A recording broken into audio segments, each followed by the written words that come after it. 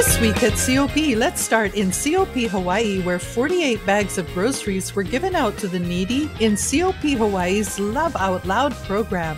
Many prayers were prayed as people were receptive.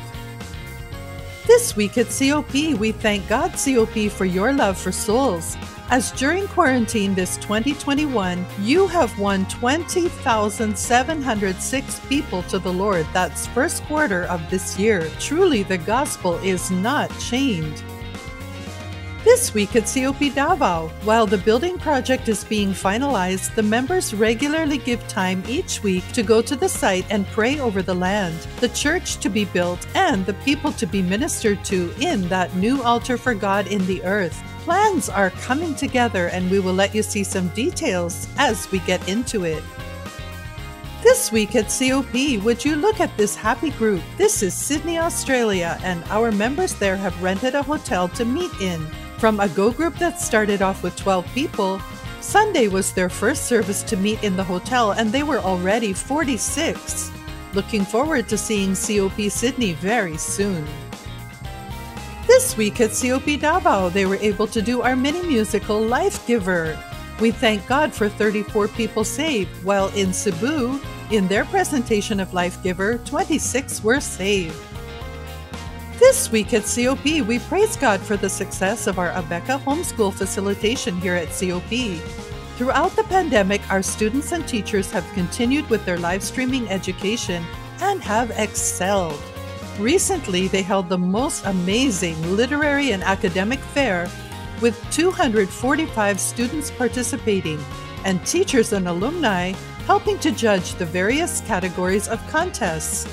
K3 to grade 3 prepared pre-recorded videos of show and tell, Psalm 91 recitation, sing and dance, and poetry recitation, while grade 4 to 12 joined in various contests such as vlogs, song competitions, slogan and poster making, essay writing, storytelling, and spoken poetry contests, all focused on the theme, isolated but motivated. Some of the most amazing, talented, and creative students presented, and we're proud of all of them.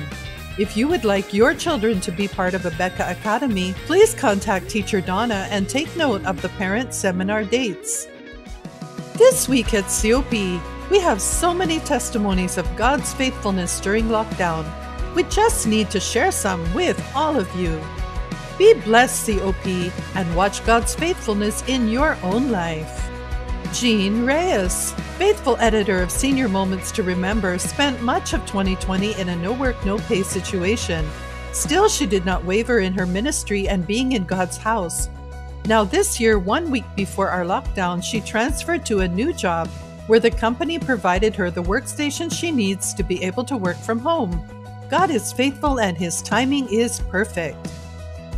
The Sumudjo family is rejoicing because though Brother Bunny lost a job when quarantine started last year, God faithfully provided for their needs, but now Brother Bunny was able to get a better job, a managerial position with twice the income, better commissions, and benefits. Abel de la Peña has come through his quarantine after being diagnosed positive, and while still in his quarantine, he received a salary increase. So he's now completely healthy, done with his quarantine, and returning to work with a raise in pay. Teresita Castro praises God for finalization of contracts and great collections, resulting in financial security during this ECQ. God's timing is always right on. Patrick Joseph Bulaon is thankful for his promotion in the midst of pandemic. Angel Lociano, who is an administrative aide with the Philippine National Police, praises God for her promotion, not just one level higher, but 2 levels higher. Angel and her husband are 3 p.m. ushers. Joshua Ragasa is thankful for this 2021. He was restored to his position at the same company he worked for previously, and for an early permanency. Not only that, but after praying over the phone with his Go Group pastor one morning, that very day he received a promotion within the company with a corresponding salary increase. Marcia Paduada is praising God for God answered their prayer for a new car. Sharon C. testifies that when their company was in retrenchment due to the pandemic, God provided for her and she was retained, only moved to a different department. God is faithful.